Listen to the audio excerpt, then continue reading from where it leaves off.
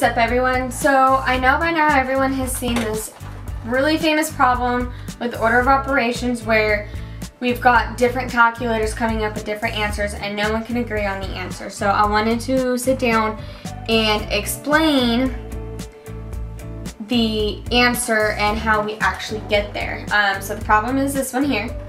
So we've got 6 divided by 2 times 2 plus 1. So this is order of operations. So I learned order of operations as PEMDAS. So we've got parentheses,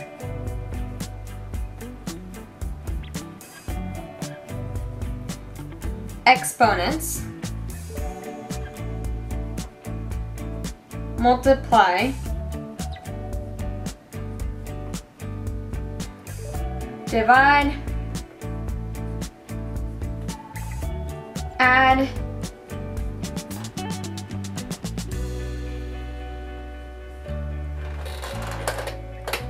and subtract. So this is telling us left to right what we have to, well, not necessarily left to right, but left to right in PEMDAS, this is exactly what we have to do in order of operations. So the first thing is we look for parentheses. Now, here we've got the parentheses of 2, inside the parentheses is 2 plus 1. So when we say parentheses, it's supposed to be everything inside the parentheses, not outside. So rewriting this, we'll have 6 divided by 2 times 2 plus 1. So I'm going to do the parentheses, everything on the inside the parentheses, so the addition inside there. So everyone's probably like, well, I thought addition was supposed to be at the end, but that is at the end. However, since it's inside the parentheses, we have to do everything in there first. So in this case, we'll have 6 divided by 2 times, and then 2 plus 1 is 3. So we'll have here in the purple is 3. Now the next thing is exponents. Now we don't see any exponents on here, so we don't have to worry about that step. Now we've got the multiplication and division, and this is where everyone is getting stumped on here. Everyone is seeing this and thinking, well, you have to absolutely go left to right, you have to multiply before you divide. And that is not the case. So this is because multiplying and dividing are similar. The division is just undoing multiplication, or a better way to look at it is dividing is multiplying by a fraction. So we can take 5 divided by 2, right? This is the same thing as 5 divided by 2 where we have it in fraction form. And this is also the same thing as if we did 5 times 1/2. So when we multiply by a fraction, we're dividing. So that's the same thing, which is why we don't necessarily go left to right on you have to multiply first. This is where we have to see which comes first in the problem, multiplication or division, and that's why they're on the same level. So another way to look at this problem is we do currently have, I'm gonna use pink here for it, we've got 6 divided by 2 times 3. Well, this is also the same thing as 6 divided by 2 times 3, or 3 times 3, okay? So now let's go back up to the problem. Here we've got 6 divided by 2 times 3, and like I just showed you, so we have to go left to right and see which comes first. We do not multiply then divide. So we have to go 6 divided by 2, which is 3, and then we multiply by that 3 there, which gives us 9. Now what if we did the multiplying before the dividing? What would that come out as? Well, let's look at that. So if we did that, let's look in green here at this step. If we did that, we'd have 6 divided by 2 times 3. So if we did the multiplying first, it would be 6 divided by 6, which is 1. And this is where people are getting thrown off and why calculators are struggling on it. So we only do the part here in green if and only if we have brackets or parentheses around the 2 times 3. because that would indicate that we're doing that first, that we have to do everything in there first. However, since this original problem, we do not have that, it's just as is, we absolutely have to do the division before the multiplication. And again, that goes back to being the dividing is multiplying by a fraction.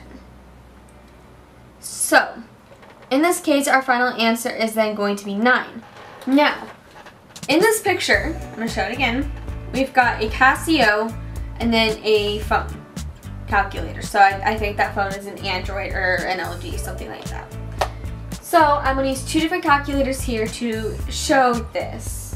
So just to ensure here that you guys know I'm not just making it up, I'm going to show on here. So if we put in this Texas Instrument 6 divided by 2, and then we'll put a parenthesis 2 plus 1, it shows the answer is 9. Now another thing is if we did 6 divided by, and then we did parenthesis 2 parenthesis 2 plus 1, and then close both sets of parentheses, then that gives us the 1 like I showed you in the problem here. So ultimately the Casio is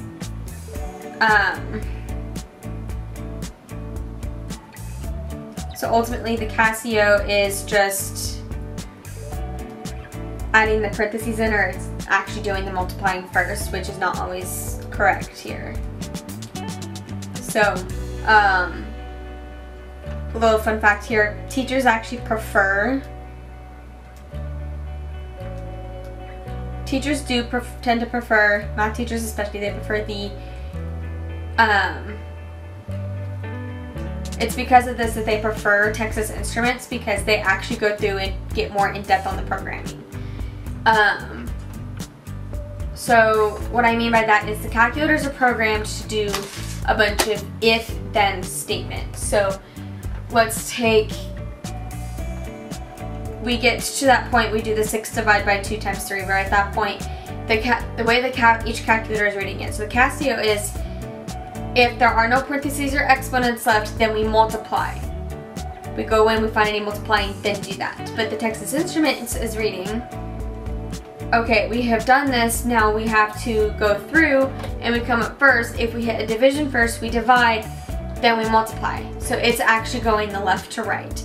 I know a lot of people don't understand how the programming works, but yes, calculators can be wrong. So here I'm also going to show on my TI Nspire CAS, so computer algebra system. This saved me in undergrad, by the way. It's got to turn on.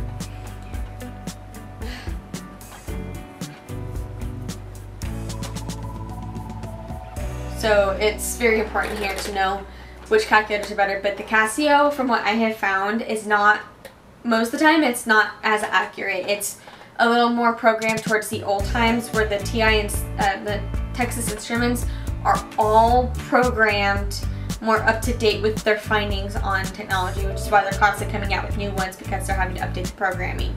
Or like some of these, like both of these calculators actually have updates to them that certain schools actually have the update, and you have to go in there and hook up to the computer and get the update. Again, this is going slow. Let's get in there. Okay, here we go. So, I'm going to show the same thing here in the Texas Instruments. So if we do 6 divide 2 times 2 plus 1, it comes out to 9. And see, if you notice here, it actually changed the 6 divided by 2 to a fraction. And that's very important to note. Now if we do it this way, 6 divide, and then we do parenthesis 2 times 2 plus 1, that's where it shows the 1. And again, it changed it to fraction form, showing everything that's in the denominator. So that is very important to remember, that division is multiplying by a fraction. It's kind of sad that that's not taught a lot in schools, and most of the time students are being taught that they're just undoing multiplication, which is true, but they don't actually look at the in-depth of how it works or what's actually going on. So anyways, that's going to be it for this video.